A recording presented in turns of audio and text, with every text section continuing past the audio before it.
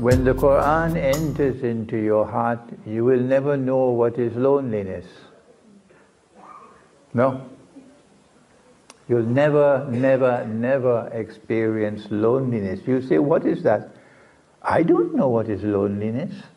No. When the Quran enters into your heart, you will never know what is depression. No. You'll never feel depressed. What is that? I don't know about it. And one more secret.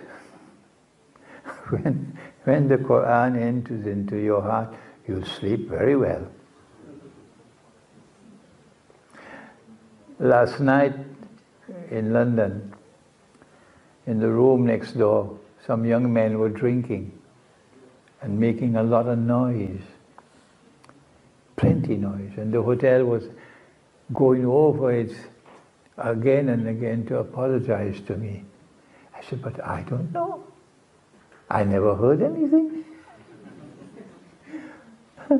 I never heard anything. No? So much noise? I said, now I understand Surah Al-Kahf. When the young men went into the cave, Allah says, فَضَرَبْنَا عَلَىٰ آذَانِهِمْ فِي الْكَهْفِ سِنِينَ عَدَدًا. Daraba is to hit, to hit. فَضَرَبْنَا عَلَىٰ آذَانِهِمْ. Allah did something to their ears, in consequence of which they slept for 300 years. So then I realized, I said, oh, Allah sends the angels, and Allah, the angel can switch off for you the hearing. And when you are switched off, even if it's nuclear war, you won't wake up. You will sleep because it's switched off. Others will be hearing lots of things, but you will not hear. But if Allah wants you to wake up, then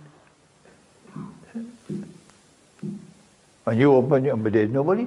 Who is this who touched me? Who touched me? The angels came to wake you up. So, if you recite the Quran every day, regularly, from cover to cover, it does something for your heart. But that's only the beginning of the story. You must know what you're reciting. If you're reciting the Quran and you never cry, the tears never fell from your eye. Why? Because you're not understanding anything that you recite. So when you begin to understand what you're reciting, how can you recite the Quran and you never cried? How can you perform Salatul Taraweeh night after night and you never cried? Why? Because you didn't understand. That's the second stage. But there's a third stage which comes after that, when you can understand what you're reciting. And it is in the third stage that you fall in love. That's right. When you fall in love with the Quran. The greatest love of your life must be the love of the Quran.